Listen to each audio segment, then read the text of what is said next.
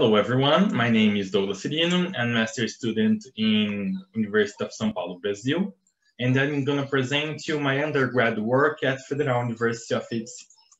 This work is based on the landscape ecology theory that studies the mosaic of land uses and land cover and landscape. There are key features in landscape that can be easily identified: the habitat patches, the matrix, and the corridors. In this case, those three elements are thought for a forestry species. But the elements in landscape can change according to the species that you are focusing. For humans, for example, the cities are the habitat, the matrix can be natural areas as forests, and the roads are corridors that allows the movement in the landscape. Here we have an example of the Amazonian rainforest in the year of 1986, where we can see kind of scars in the forests that are roads. If we highlight those roads, we can notice some central ones and the smallest ones crossing them. This pattern of deforestation is called fishbone, and in some years it can completely change the landscape, as we can see here in the same region nowadays. So the roads are matrices and landscape by themselves, but also leads to landscape use changes, what can severely causes habitat loss with biodiversity loss and isolation. And the most conspicuous sign of those impacts are the fauna roadkill. In Brazil, about 5 million medium large sized mammals are roadkill by year. A paper made by Santo and collaborators for the Latin America shows that mostly of the road ecology researches in the region studies exclusively road mortality and roadkill species composition, having a gap in studies on habitat for the area, as highlighted by the red squares. Where we have very few studies on road ecology in Brazil investigating habitat.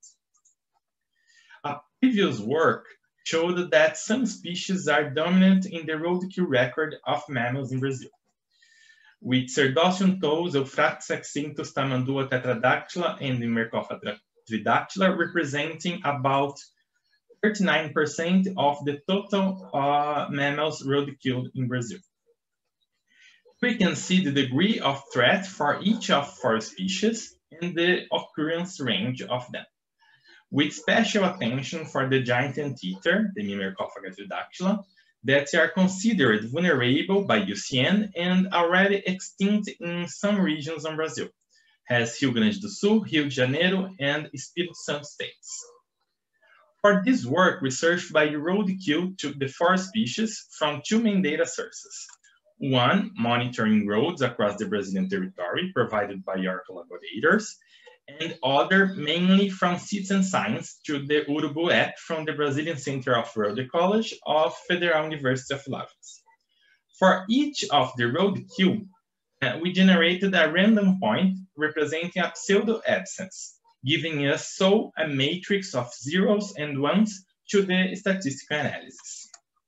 If you have a road in the landscape, and you found a roadkill, you can simply build a radius around the point, considering, for example, the life area of species. But the individual can be roadkill in the border of this area. So you need to consider a greater radius around the point, what we call here of phi.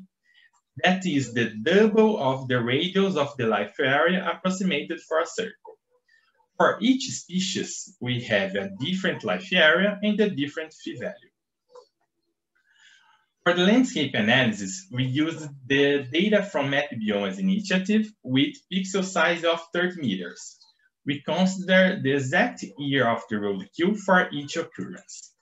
And we extracted the phi radius around all presence and absence of roadkill, searching for landscape composition in terms of forest, savanna, forestry, pasture, agriculture, unvegetated areas, and water. And one more category, farming, that is the sum of pasture and agriculture areas plus areas of culture rotation of those 2 land uses. For statistical analysis, we build generalized linear models where our dependent variable are the number of roadkills. It is the matrix of zeros and ones. So our model are a binomial model, and the explanatory variables are the percentage of land cover of each landscape.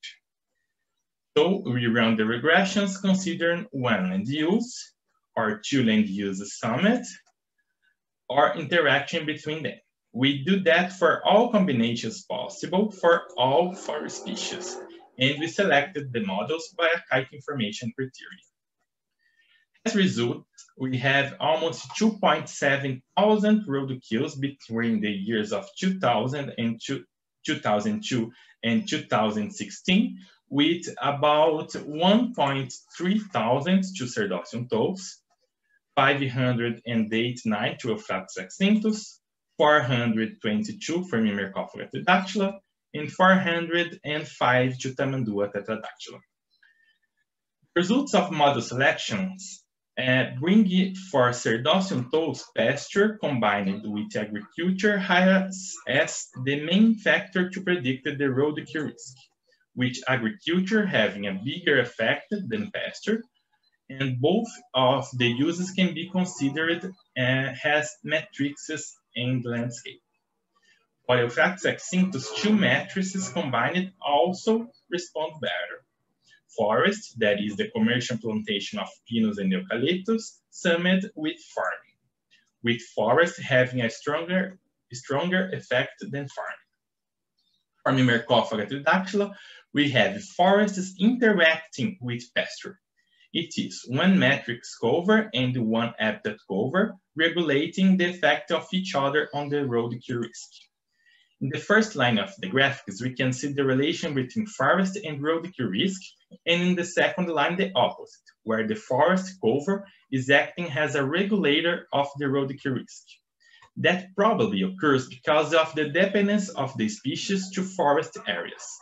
When we have just open areas, the animal can move more in the landscape, increasing the chance of road encounter and hence roadkill risk. For the Tamandua tetradactyla, we also have an interaction between an habitat and a matrix, with savanna and agriculture interacting between them. In both cases, one variable interacts with another, accelerating the effect of the roadkill risk.